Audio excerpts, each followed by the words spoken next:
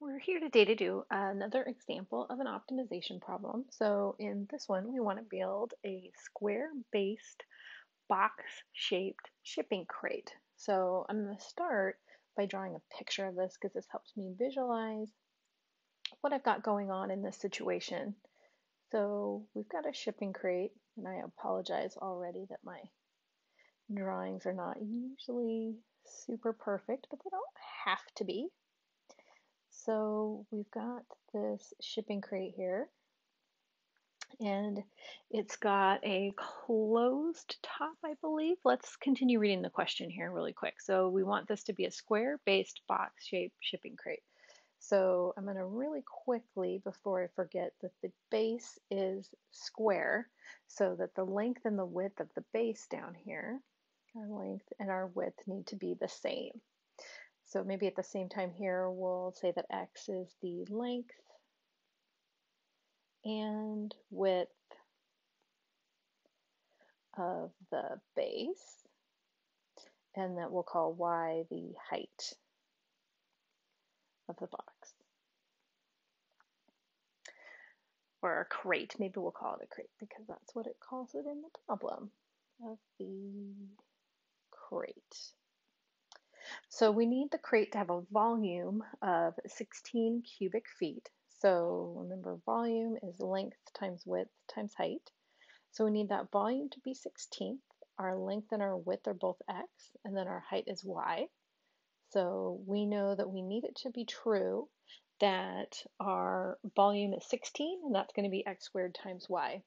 So this actually right here is a constraint, or another way that I like to say that is this is a restriction that we have on our situation, that whatever it is that we make for our length and width and height of this box, we need for its volume to be 16. So this is something that has to be true for whatever dimensions we end up picking. The material for the base cost $6 per square foot, and the materials for the top and the sides, okay, there it is. It does have a closed top. And so we've got the materials for the top and the sides cost $3 per square foot. What dimension should we make the shipping crate to minimize our cost?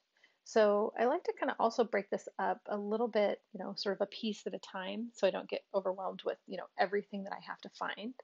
So number one, we're trying to minimize, get correct spelling here, minimize cost.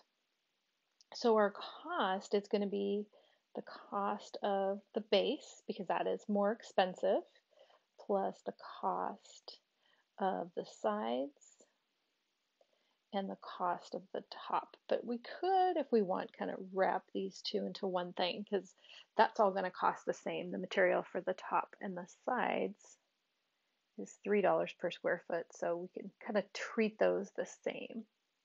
And then we've got the cost for our base is $6 per square foot. So it's kind of good, like I said, just to kind of treat this a little bit at a time and think about, all right, what's it going to cost us to make the base of this? Well, the cost to make the base, it's going to be the area of the base times how much our materials cost, $6 per square foot. And then we'll put plus the cost of sides and the top. We'll just leave that there for a second. We'll figure out the base first. Well, the area of the base, that's x times x. And then the cost of our materials for the top is that $6 per square foot. In terms of your units, hopefully this makes sense that here we're going to get square feet. Oops, and I left off on my units here. It's $6 per square feet. And our units on our $6 here, $6 per square feet. So those square feet that we get from our area is going to cancel with our square feet and our costs and just leave us with a dollar amount. So the cost of our base, to figure it out, it's going to be that x times 6. We can do a similar thing for the sides and the tops. The tops, there's one top. The sides and the top. So we've got x times y, that's the area of a side, then times that $3 that it costs per square foot to make a side. But we also have 4 total sides. There's 4 sides to this guy, so we'd either have to add that x times y times 3 4 times, or we can just multiply it by 4. Plus, we've got our top, which the area of the top is back to x times y, but the top we're using that $3 per square foot versus our $6 per square foot. So let's get all of this writing off of here and see what we really have. So we have 6x squared for that first term. That's our area of our, or the cost of our base. And then we've got 12xy. That gives us the cost of our 4 sides all together. And then 3x squared gives us the cost of the top. We can do one more little bit of simplifying here. And so we get 9x squared plus 12xy by combining our like terms. And here's our cost function. So this is what we want to minimize. So now we have that little bit of a problem here that we've got an equation that's in terms of 2 variables, and we want to take its derivative. So that's where that restriction that we have comes in, our 16 equals x squared y. We can solve that for y and plug this 16 over x squared in for our y value. And then we'll have our cost function just in terms of one variable. Right, now there's a little bit of simplifying we can do here. Right, we've got an x on the top here, and we've got an x squared on the bottom, so we can cancel one of the ones we have on the top with one of the ones that we have on the bottom. We also could do our 12 times our 16, and that gives us 192. We have 192 over x. Now, if we want to take the derivative of this, it's a little bit easier to do that if we write this as 9x squared plus 192 times x to the negative 1. So now we've got this so that we can take our derivative. So we get 18x minus 192x to the negative 2 power. We need to set it equal to 0 because we need to find those critical points. Where do we possibly have minimums and maximums? And at the same time, I'm going to go ahead and take care of that negative 2 exponent and put that on the bottom of a fraction as an x squared. And we need to solve this for x. So we need to get rid of that x squared on the bottom of our fraction. So we can do that by multiplying through by x squared.